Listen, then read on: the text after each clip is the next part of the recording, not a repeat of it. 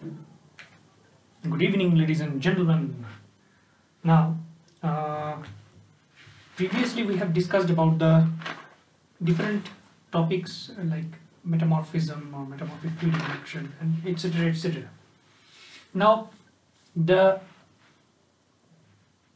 what are the rocks made of? The rocks are made of different types of plastic or elastic materials like minerals and solids and crystals and etc. etc.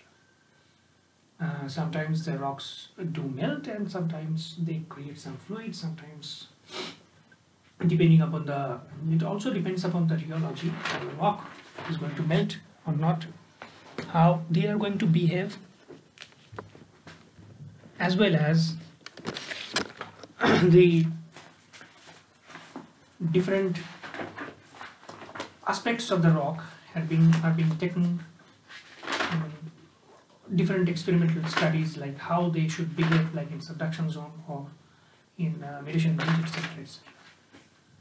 However, we have known from peculiarities of the rocks and the materials that there are two types of rheologies that can be seen in the rock. That is, one is viscous, one is plastic, one is elastic.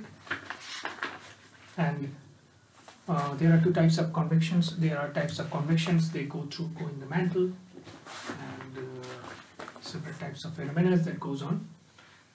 And to understand the rheological behavior of the rocks, now we will try to focus on a rheology which is known as elastic rheology.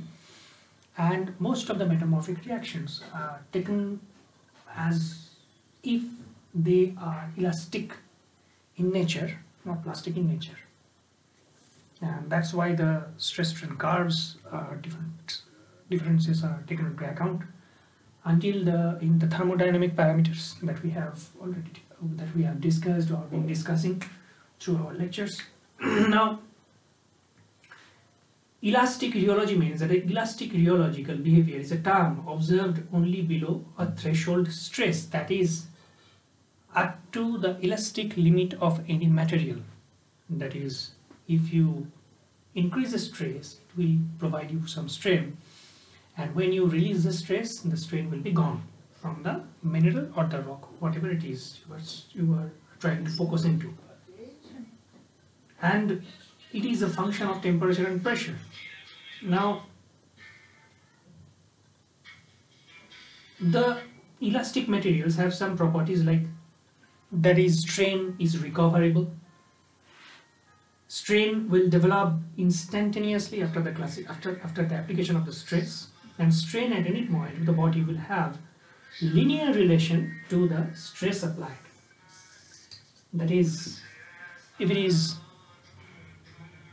a graph and it's like you are trying to use that stress versus strain, then the stress or the strain because of the stress will be linear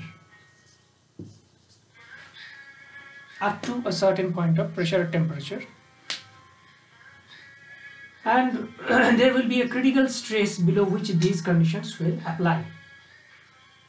Now, graphically, if we try to represent that, a cylindrical solid material, if we take it, a material like this,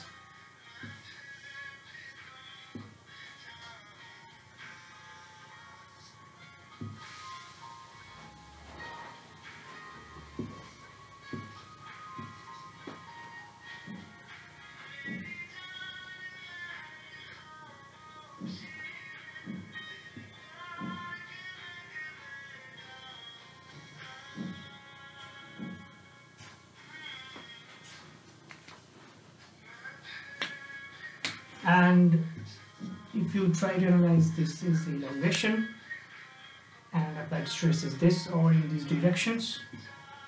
This is elongation along this direction, this might be the compaction along this direction, that is, it is getting elongated in this direction if you apply some stress, and it is getting compacted along this direction because the stress or application of the stress is happening, that the extension of stress is going along this direction. Now, we have seen from the development of different graphs that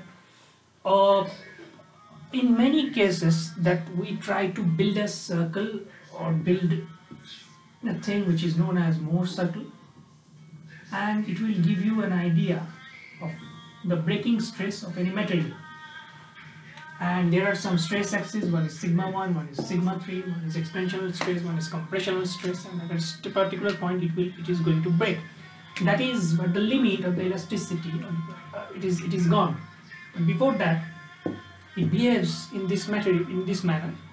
And now notice that if you try to break this down in any individual mineral grain or mineral phase, they will have their own elastic limit. Okay, and as they have their own elastic limit, it actually depends upon the composition as well as the crystallographic orientations. Like in case of the garnet, the elastic limit is pretty high. In case of quartz, it is very low. And these things actually can be correlated with the amount of with what you see or what you observe under the microscope. Now, suppose as an example, the garnet will not be broken down at around 400 to 300 degrees Celsius in a viscous regime, or it will not be at all deformed. However, quartz, it will be getting deformed, and it will get you some recrystallized grains in a smaller scale. However, and in case of a rock, you take in an account of a rock, it will act like elastically or plastically, depending upon the PT composite, PT condition or temperature situation that you give. Now, this is the solid material we are taking, and it is subjected to axial load sigma 1, and material shows some elastic behavior. Its length will be strained by an amount E1. Suppose in this diagram, the elongation is E1, and which is proportional to the applied stress. On removal of the load, it instantly regains its original length. And this is very important in terms of a physical or geophysical aspect, or structural or metamorphic aspect, because wherever a material is seen to be deformed, the deformation most of the times cannot be or does not actually is being recovered, and it stays, and it's a question that why or how. Rather, should we or should that go into the elastic limit of that? Now, it instantly regains the original length. This linear relationship between stress and the strain is known as the Hooke's law. And the Hooke's law, which is connected by the stress to the strain by a modulus which is known as Young's modulus, that is E. It is now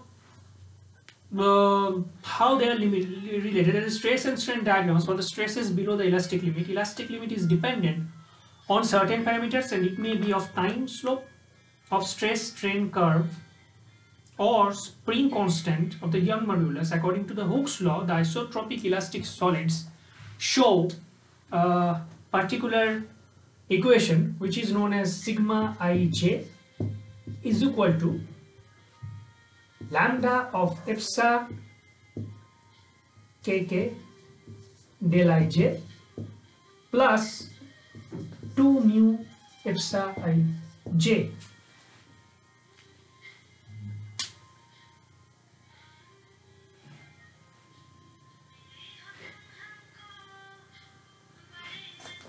Now, del ij, it is a mathematical expression which is well known in mathematics as the Kronecker delta. K-R-O-N-E-C-K-E-R, Kronecker delta.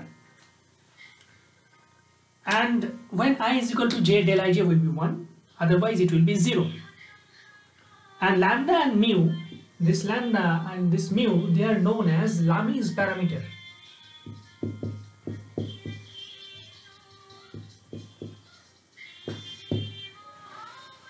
Now it will be very important for you guys to notice that in case of a deformed terrain or metamorphic terrain, you will see the minerals being deformed, they are being diffusing from the grain boundary or inside the grain, or inside the grain to the outside of the grain. Now this parameter will whether to use this or whether to see the rock, whenever you are seeing the rock, each and every single individual minerals have their own set of responses with respect to a given stress. And that's why, like I have told you, that the garnet which might take very little amount of deformation, but the quartz might get a huge amount of deformation. Like we have seen high temperature terrains where the quartz might form rebounds or like subgrain rotation. However, the garnet might stay in its robust state, and this creates an real idea that how different minerals behave differently. And within the earth, as you know, that there is a huge range of mineralogy that can be observed, and those mineralogy or the minerals, they change, and it's a real problem for practical physicists to understand this and to understand earth in a more better fashion. That's why the research is going on. And now rigidity modulus, that is lambda del plus 2 mu e, this is known as a rigidity modulus. And ipso to they are the volumetric change and where tau is taken, and because strain is a non-dimensional term, there is a because strain is known as del L by L, and the whatever you call it, the dimensions will be cancelled from the denominator as well as the multiplier. Modulus exposed in the some dimensions of the stress. As a result, the application of the stress, the cylinder changes its shape and column. This volume change is given by del is equal to E1 plus E2 plus E3. That is E1 plus E2 plus E3 in the third dimension, which we actually cannot see right now. Now, the cylinder, suppose it is undergoing some contraction along this direction, expansion along this direction, and this lateral contraction longitudinal extension is known as Poisson's ratio, that you have known from the physics, that is E2 by E1. And for elastic solids, we know that applied stress is equal to Young modulus into E1, and so the sigma 1 and sigma 2 can be classified as, that is, if eta is equal to E1 by E2, that is a Poisson's ratio, and sigma 1b is equal to Young modulus into E1, then obviously sigma 1 will be E into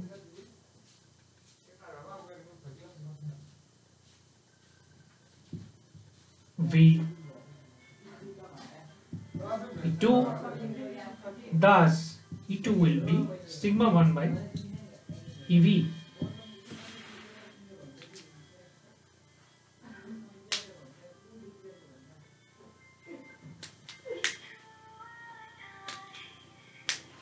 Sorry. This is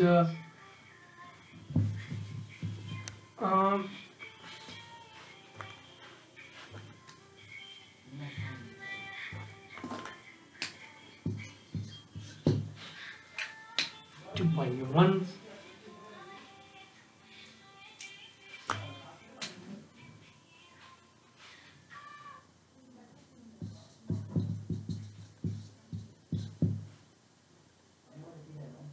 Then E1 is equal to E2 by V into 2 by V sigma 1. Therefore E2 will be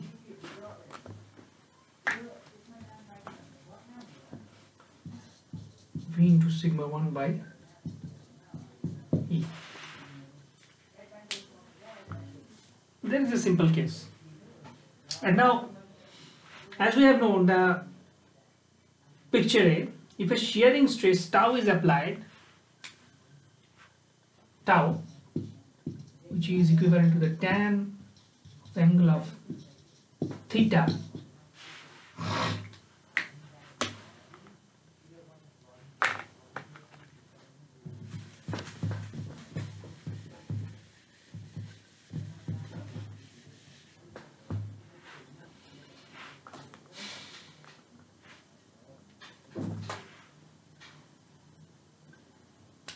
hydrostatic stresses can be accounted as sigma is equal to sigma 1 plus sigma 2 plus sigma 3 by 3. It is known as the hydrostatic stress.